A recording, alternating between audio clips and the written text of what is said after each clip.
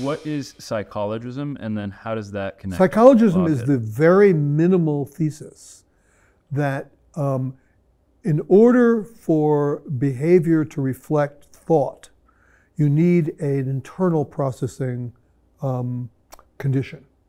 And I don't say what that is, but I say there has to be some. And Dennis' proposal for without exponential expansion of search would be one hypothesis.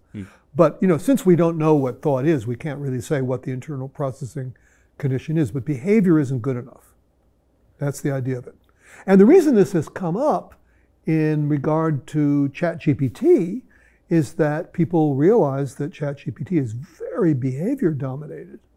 And there's a recent paper by Raphael Millier and Cameron Buckner, which raised the question of the ChatGPT's and other large language models' intelligence in terms of to the extent to which it isn't a blockhead. So that the idea is that it isn't just reproducing what was in the database. Although I have to say that there are a lot of things that ChatGPT does that are very memory dominated. And I'll give you two examples.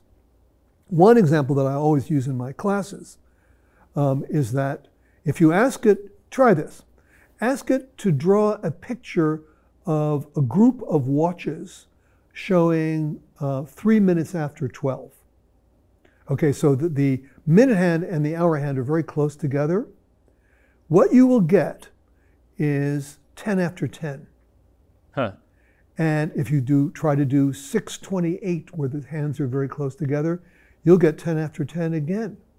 And the reason for this is that the pictures of clocks and watches on the web are dominated by 10 after 10 because it's the most attractive look.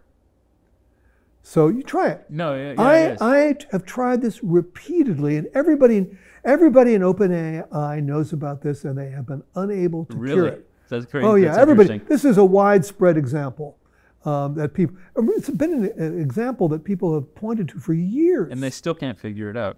Well, I mean, they could. Maybe there's some artificial way to do it, but to get the machine, the thing they use to deal with problems like this is called reinforcement training, but the reinforcement training hasn't worked.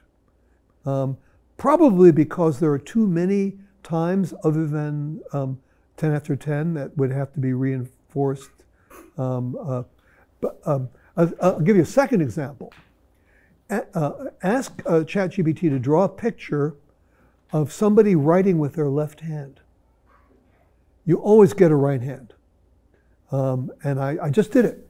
And I tried various tricks to get it to do a left hand. I've been able to get it to do a left hand, but it's not been easy.